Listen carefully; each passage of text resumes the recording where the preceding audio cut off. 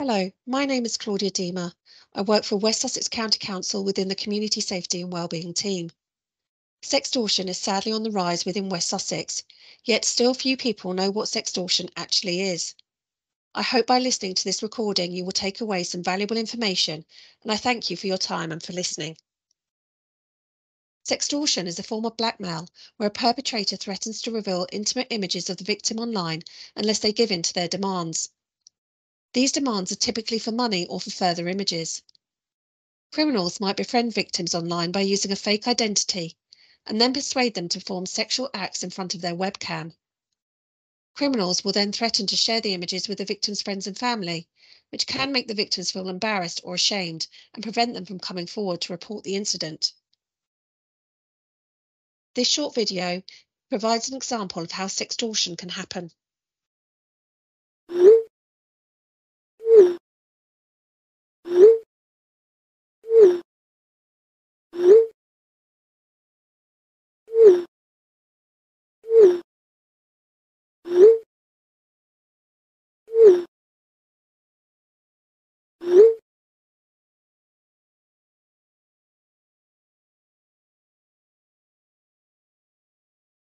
Children reporting sextortion has increased significantly compared to a year ago.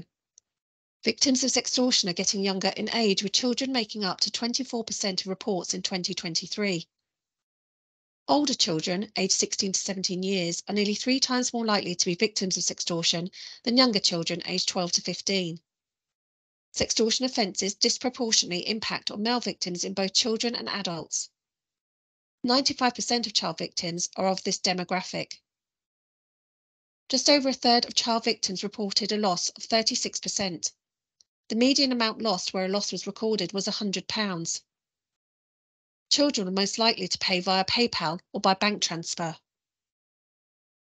They are being contacted via social media platforms such as Instagram and Snapchat rather than through dating sites. Most child sextortion offences are taking place in the towns of West Sussex. This infographic shows how young people are being contacted and via what means. As you can see, Instagram and Snapchat are the most common platforms used for sextortion to take place. Sadly, there has been a shocking increase in the reports of children tricked into sharing sexual images of themselves by abusers intent on extorting money or further imagery from their victims. In the first 6 months of 2023, the Internet Watch Foundation, IWF, received more reports involving sextortion than the whole of 2022. Older teens, 14 to 17-year-olds, are the most at risk, with boys apparently being targeted more often. The Internet Watch Foundation and Childline's Report Remove service helps young people to have sexual images of themselves removed from the internet. What do you do if you are a victim of sextortion? Please understand that in no way is this your fault, and there is nothing to be ashamed or embarrassed about. It may make you feel upset and helpless, but support is available to you from trusted, non-judgmental and understanding people and organisations. Stay calm and reach out for help. Ask for assistance from a trusted adult or support helpline immediately. Preserve evidence if possible. Save messages and record any communication related to the incident. This evidence can be valuable for legal purposes and reporting the crime. Stop all communication. Discontinue any interaction with the perpetrator and block them on all platforms to prevent further manipulation or harassment. Report the incident. Contact your local police and provide them with the evidence and details of the sextortion incident. They can guide you on the necessary steps to take. Report and remove. If you're a child of under 18, images and videos can be submitted to Report Remove, an online tool developed by the Internet Watch Foundation and Childline NSPCC to help young people in the UK to confidentially report sexual images and videos of themselves in an effort to have them removed from the internet. Inform parents or a trusted adult.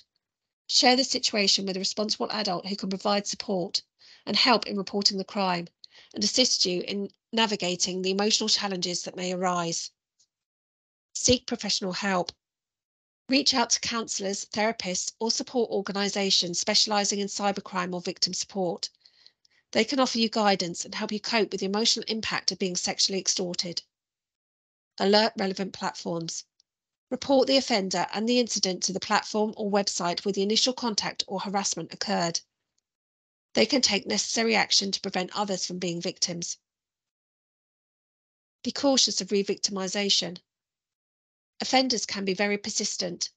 Despite all attempts to avoid, block and secure your personal information and online presence, they may still manage to contact you. They can be very determined. But again, this is not your fault. Try to ignore and continue to report. We have a printable sextortion guide for parents available on our Staying Safe Online website in the section for young people. This provides lots of tips and advice on sextortion and how to report. If you are a victim of sextortion, please report to Sussex Police and in an emergency, always call 999. Some of the ways you can report a sexual image or video are by contacting CEOP. If you're worried about a child sending naked images, videos or sexual messages, Childline offers 24/7 support. And if you're worried about how to support a young person who has a sexual image or video of themselves shared online, and if they are under 18, they can use Childline and the Internet Watch Foundation's discreet report remove tool to see if the image can be taken down. Young people can also get support from Childline throughout the process. The National Crime Agency website contains lots of information on sextortion. Thank you for listening to this recording.